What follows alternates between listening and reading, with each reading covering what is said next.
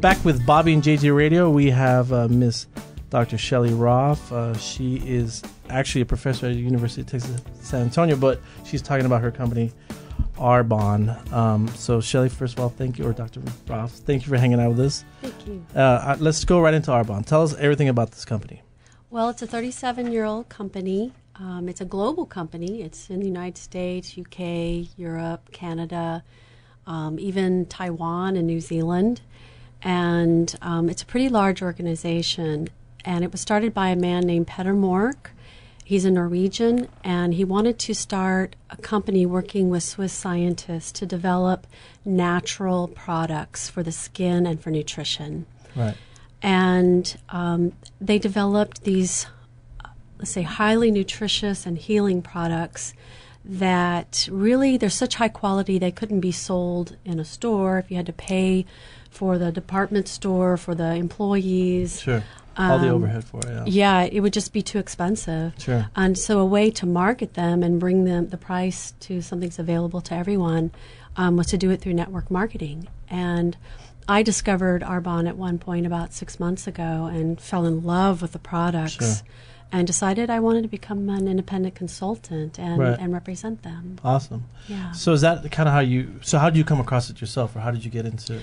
Well, actually, for about 10 years, I had a really serious problem with rosacea, which is a pretty common problem with the skin where it gets inflamed and infected. And just randomly? Oh, no. People who have Irish heritage are more prone to it than others, Gotcha. although lots of people of different ethnicities can have it. Mm-hmm. But I'd had it for about 10 years, and no dermatologist was able to help me. I tried antibiotics. I tried different prescription skincare products, and I'd finally gotten to the point last summer where I couldn't use sunscreen. I couldn't put anything on my face. I was just washing it with water and a washcloth. That's it. Wow. And a friend of mine who sells Arbonne products had asked me to try it, and I was like, as usual, no, I really can't put anything on my face. And what was the actual product that she gave you? It was part of their anti-aging skincare line called RE9. Mm-hmm. And when I tried it, she asked me just to take it home for a few days. I discovered my face did not get inflamed, so hey, this is great. I actually teach in a study abroad program in Spain, and I took it with me for 2 months. And over that period of time, something unexpected happened. Was my rosacea completely cleared up, and I wasn't taking it for that. I was taking it for the anti-aging, get rid of the wrinkles around the eyes and all that. But what I realized is that several of the products, they're all based on plant botanicals. They are animal-free, they are petroleum-free, dairy-free, gluten-free, pretty much anything that you could be allergic to in it. And there's the plant botanicals that they use must have healing properties. I mean, I'm a living testament to that alone. And what I decided to do was to share this with my friends and family, and then I got excited about the idea of offering it to other people. So what I do is I offer educational workshops on the importance of using plant-free and animal-free and petroleum-free products. I also introduced the Arbonne line. In addition to skincare, there's also sunscreen, there's baby care, and there's also nutrition products. For example, they have a whole set of nutrition products, as in protein shakes, let's say products that you would use for sports nutrition, as well as vitamins and things like that. So why get your protein shake if I can just get them anywhere, like, a GNC or... Yeah, what separates that protein to... That's an awesome question. Number one thing for me is that it tastes good. Well, that's big. There's so many of those products that I bought and spent a lot of money on a big bag of it and end up putting half of it in the trash can. In the end, they really taste good.